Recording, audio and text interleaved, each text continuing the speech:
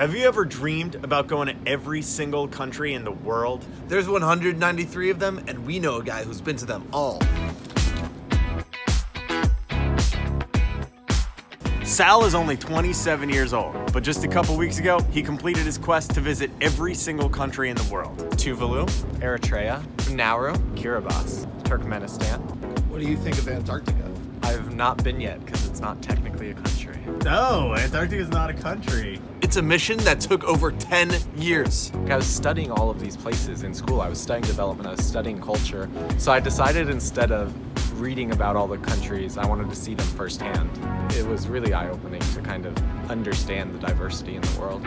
Sal can tell you firsthand the differences between every country in the world. The weirdest food I ate was probably bat and palau. I've eaten bugs in Uganda. Gambia, definitely the best parties. The best airport is Abu Dhabi. The worst airport is probably Juba, South Sudan. There is no airport, it's just tents and pieces of wood with rats going in and out. And the people.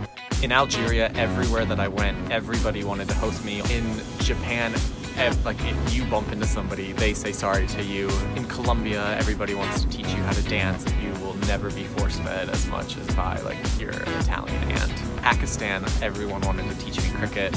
When I was in Syria, I randomly mentioned that I like mixed nuts, and my host bought me 6 kilograms of nuts. But after seeing every country in the world, he's also got the unique perspective to tell you how they're all similar.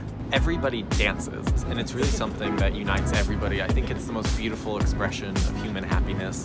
I mean, everybody really does just want to be loved. Everybody wants to connect with one another, and I think that you can always find a similarity. Everybody on this earth is 90% similar to you. When you travel, you need to look for those similarities. You need to connect with people on things that unite you.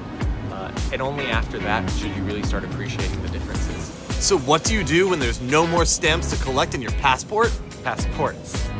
Even though I'm now done with every country, I'm going to continue to do that. I'm going to continue to learn. I'm going to continue to connect with people. I'm Sal Avallo. I've been to every country. Rally on!